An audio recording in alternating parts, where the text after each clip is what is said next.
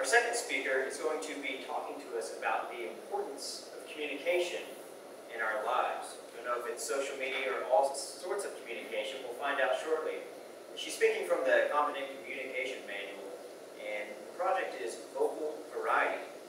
Please help me welcome for the next 5 to 7 minutes, Hermanie Pierre.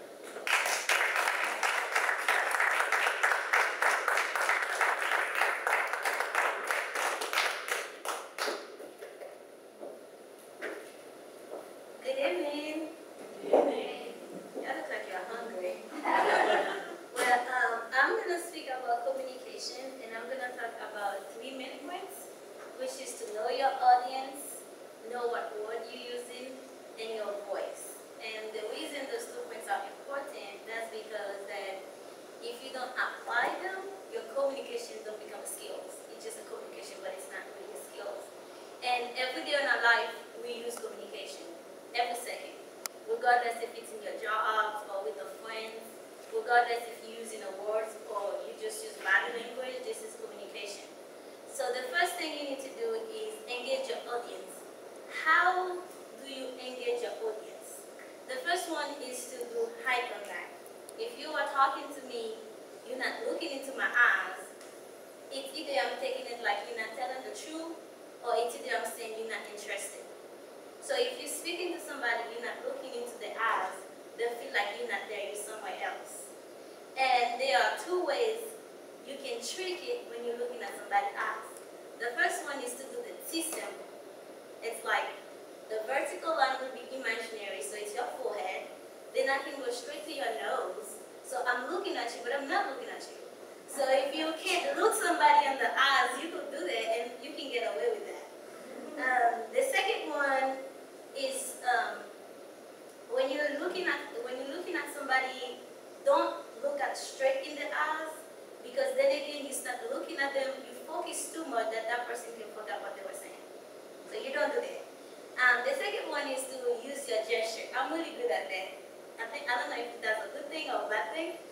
I use my hands a lot when I'm speaking, and I did not know that was part of my communication. When I express myself, I feel like if I use my hand, I'm really saying what I'm supposed to be saying. And if I don't use my hand, I feel like I'm not talking. And the third thing is, don't send mixed message. I am so guilty of that. Like, for example, if I'm frustrated or if I'm mad, I just stand like this. And you'll be like, are you okay? I'll be like, yep. And I'm not really okay, but technically I'll make you feel like you should know that I'm mad. But because I'm not using the right word to tell you, hey, I'm upset, this is what's going on, and using my gesture and just standing there with my hand crossed, don't do, especially when you're talking to a man, they don't think like women. So if I'm crossing my hand and he said, you okay? And I say, yeah, he move on. He don't keep questioning. What a woman will be like, come on, I know you're not okay. So make sure you use the right gesture so you don't send mixed signals. And the fourth one would be aware of what your body language is saying. The way that you stand, the way that you talk, and if somebody is talking to you and you're sitting on the chair like you're laying your back, it's like you're not interested, so you're supposed to sit very straight with your shoulder equal. So when you're speaking into communication, all those apply.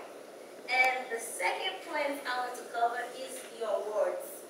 And coming from a different country, with a totally different culture and different language, sometimes I use a word and people will be like, what's that?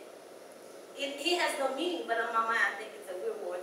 So make sure you use the right words. In my pronunciation, sometimes I feel like it's not great. Like I'll say something and people will be like, say it again? At that time I know I said it wrong because they say it again. So make sure when you say a word, you take your time for it to come out and come out properly so they can understand what you're saying. And the third one would be use your voice. If you're talking about something sad, you don't want to yell. And if you're talking about something, if you're next to me, I want to speak softly because you're next to me. But if I'm speaking to a bigger audience that's large, I want to speak louder so they can hear me. So you always have to balance what words you're using, how you use your voice so that people can understand what you're saying. The reason I chose communication to speak is because I felt like this is something that I have a full dish year, I wasn't shy, but I'm not used to standing in front of a crowd to speak a lot. And now this year, I feel like I have overcome it from starting to speak from 3 people to 30,000 people. So I feel like my communication skill has improved. I still have a long way to go, but knowing all those tricks will make me a better speaker. And one of the reasons that I took this class is to better my communication skills. So by me doing presentation and doing research of how to communicate and put them in practice really make me a better communicator. So I will ask you all to take those tips and use them into your every second that you use in your communication. Very be careful of what your body language is telling people. Don't send mixed signals. If you don't know words to use, maybe you could spend about 10 minutes a day researching the word and your vocabulary will get built up. So it was nice to share this